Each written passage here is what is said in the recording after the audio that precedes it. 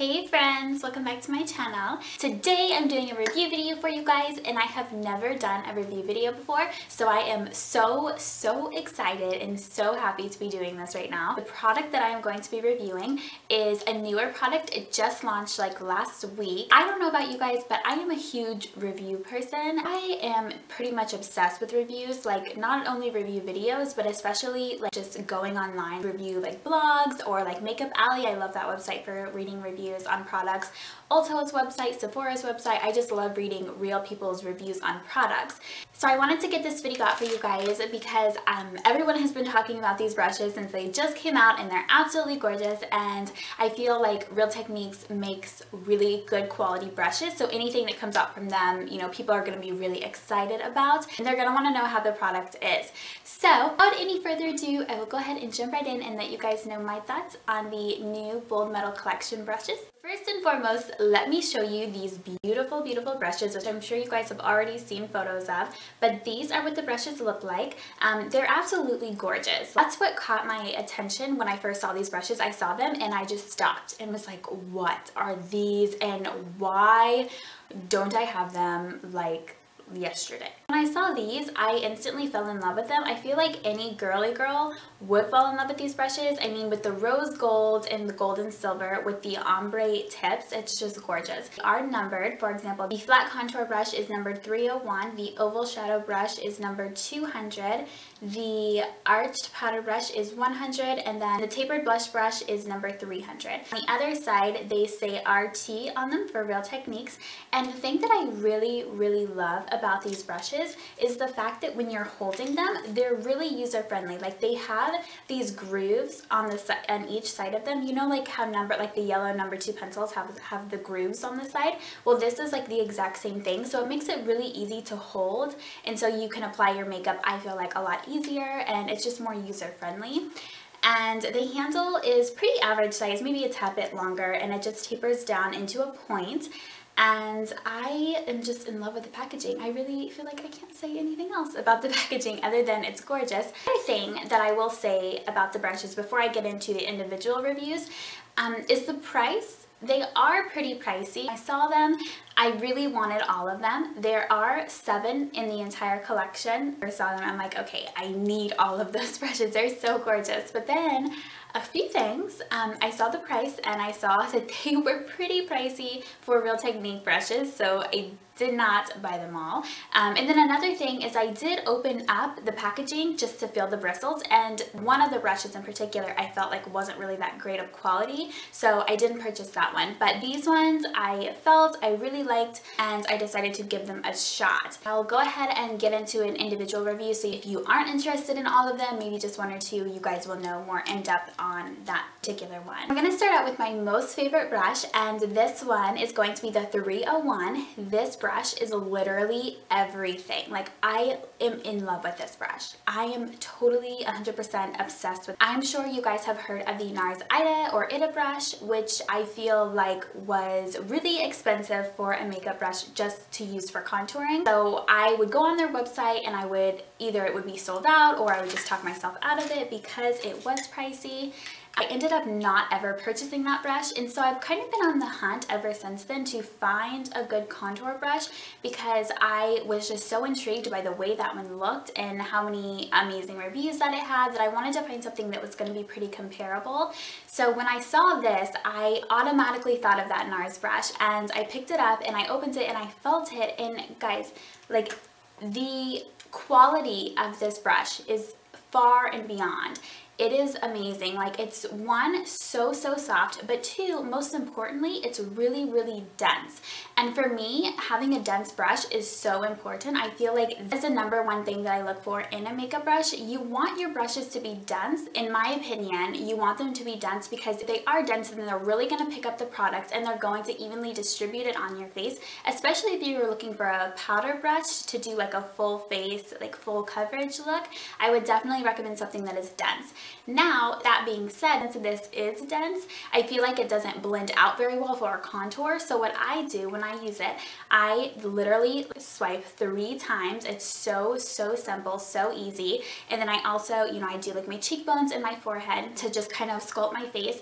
And then I go in with another brush and blend it out. This one is kind of pricey. My receipt here, this one was $25.99. So it is pricey, but I feel like it is definitely worth every single penny. Again, this brush, like I said, it just makes it so easy, especially if you're a beginner at makeup and you're a little bit uncertain how to contour. This brush is foolproof. Like, you will be able to do it if you're a beginner, even if you're not a beginner and you just want something to make contouring easier, you know, your life easier. This is the tool. It's amazing. I really cannot rave about this brush enough.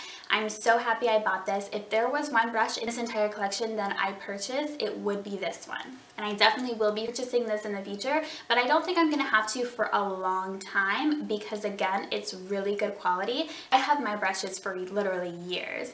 And I mean, I'm looking at my brush, that's why I keep looking up. My vanity's right in front of me. So I'm looking at all my brushes and I'll tell you like some that I've had for literally like 3 or 4 years. If you take good care of them and you wash them and you treat them well, then they're gonna last you. My next favorite is the 300, the tapered blush brush. It's perfectly chiseled, this brush. Like, it's perfectly designed.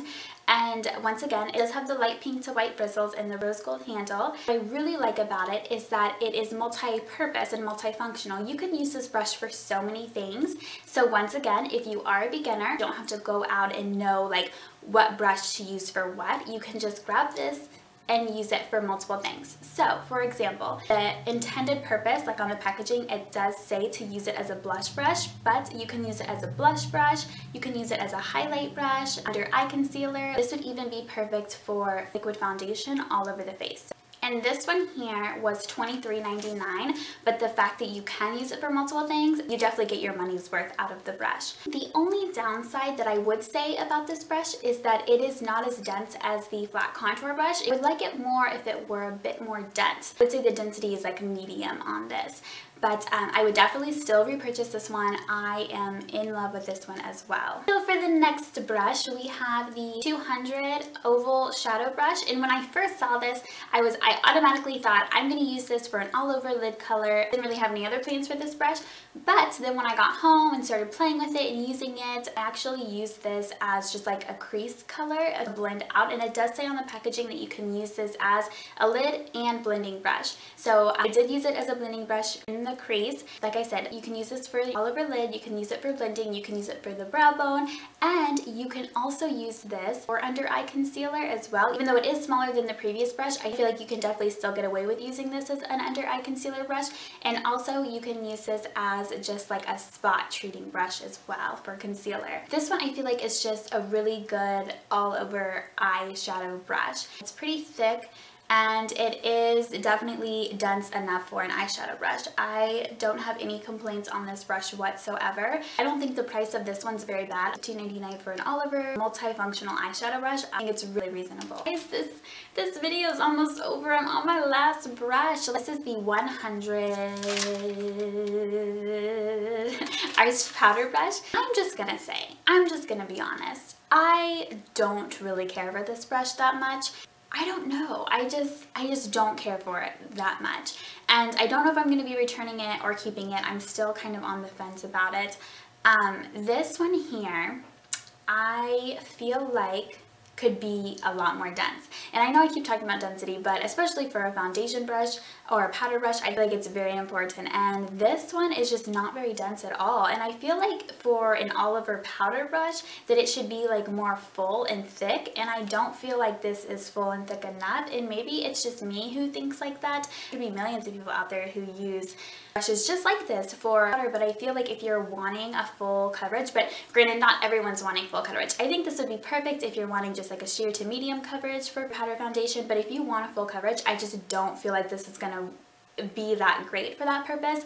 And typically when I do a full face of makeup, I want it to be full coverage. I use this to blend out my blush and my bronzer. I don't use it as an all-over powder brush. So far, I'm just really not that impressed. I don't know if you guys can really see that very well, but it's just, I don't know, it's just not very dense. And I just feel like it's really thin for being a powder brush. And like I said, it could just be me and my opinions and my thoughts on it. Just kind of disappointed with this one, especially for the price. This one was also $25.99, just like the flat contour brush, and I would not repurchase this brush. One other thing that I wanted to mention was on the back of each of the brush cases, it does have a See It in Action brush tutorial. So if you have a smartphone, you can just scan it and then watch on how the brushes are used, which is really awesome, especially for beginners who may be a little uncertain how to use a particular brush. Alright friends, well that completes my tutorial, or not a tutorial.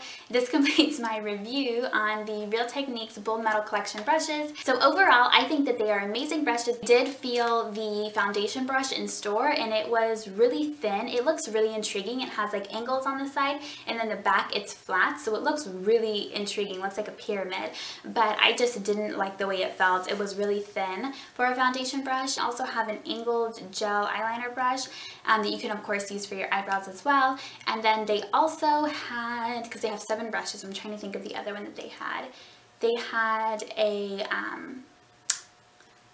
blending brush, or like a crease brush, that I felt that, and it was really nice. But I already have some in my collection that are like my holy grail, so I don't ever really buy blending brushes because I have some that I really enjoy. I encourage you guys to read more reviews and watch more review videos on these brushes, or even go out in the store and feel them and see what you think, because I do think that they're really amazing brushes. And don't be like so shocked by the price, because they are a little pricey, but I feel like you pay for what you get, and they are good quality brushes if you pick the right ones. I would not recommend all of the brushes by any means, but there are, you know, like the first 3 that I showed you, I would definitely recommend, and I feel like are a staple in any makeup brush collection. So I hope that this video was helpful for you guys, and I will have a blog post on all of these brushes linked down below. Basically this video but in a blog post form, and I'll put pictures up of the brushes so you guys can see them more in detail. So I really hope you guys enjoyed this video. Thank you guys so much for watching. It is 2015, so happy new year. I hope you guys have an amazing and awesome new year. Remember that you're beautiful and you're special, and make this year the best year yet. Have a great day guys, and I'll see you in my next video. Bye friends!